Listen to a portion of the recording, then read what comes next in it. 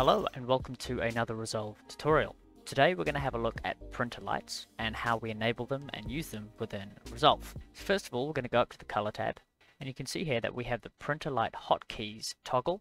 I'm just going to go ahead and click this and you can see now that it has a little tick to say that we are in printer light hotkey mode. So what will that do? Well, that will turn our numpad into the printer light hotkeys.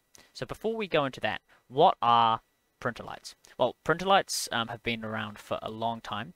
They were actually used in photochemical processing before digital color grading, but they're still really useful tools. So let me show you them in action. Make sure to have a look at these offset bars and the vector scope and the parade and just have a look to see what these hotkeys are doing.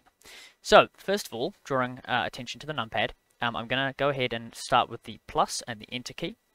So hitting these will lift the overall offset and lower the overall offset. And you can see that really clearly in the offset bars. Okay, so that's the plus and the enter key. Going to the top of our numpad, we've got 7, 4, 8, 5, and 9, 6. So these are the red hotkeys, green hotkeys, and blue. So RGB. Okay, so if I hit the 7 key, it's going to lift the red offset, and the 4 key will lower the red offset. I'm going to hit Shift Home just to clear this node. Moving on to 8 and 5, so this will lift the green channel and lower the green channel. Going to hit Shift Home, and the 9 and 6 keys, so this will raise and lower the blue channel. And you can see that these are all having pretty drastic effects on the image. Moving down to the bottom part of this keypad, the 1 key will add cyan, and the minus key will remove it.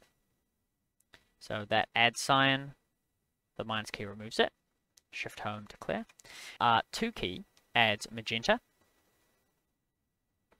and the 0 key removes magenta. And the 3 key adds yellow, and the delete full stop key removes yellow. If we go over to the primary wheels and we want to make a yellow adjustment and we push this towards yellow, we could also be pushing it slightly towards green or red. It's not a very exact adjustment. So when we're working with printer lights and we want to add a couple of points of yellow, we know exactly what we've done. It's more of an exact science, and it can be very useful to fix color balance issues, color cast issues, or even set basic looks. And the last thing that I want to just quickly touch on, there's multiple ways to achieve a certain hue using the printer lights. So for example, if I wanted to add blue, I could go over to my blue printer light key and go ahead and just add a lot of blue.